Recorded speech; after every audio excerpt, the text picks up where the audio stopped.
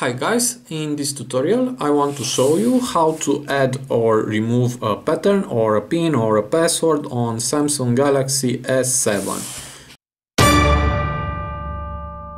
So to do that it is very easy, just hit the apps icon and now hit the settings and scroll down.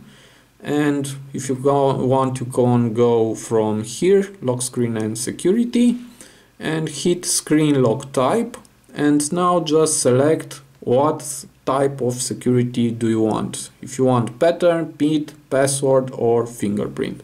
Okay, let's pick up pattern and now just draw your pattern, hit continue, draw again, hit confirm, and you can choose show content, hide content or do not show notification. Let's pick show content.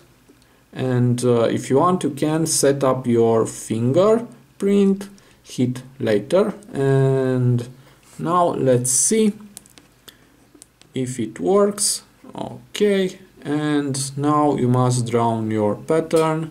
Okay, this is wrong and this is good.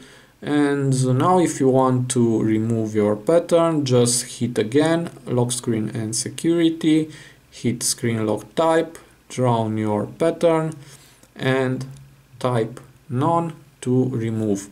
Okay, now if you want to set up PIN, is the same method, just enter your PIN and confirm it, and if you want to remove, just go back and is the same like the pattern.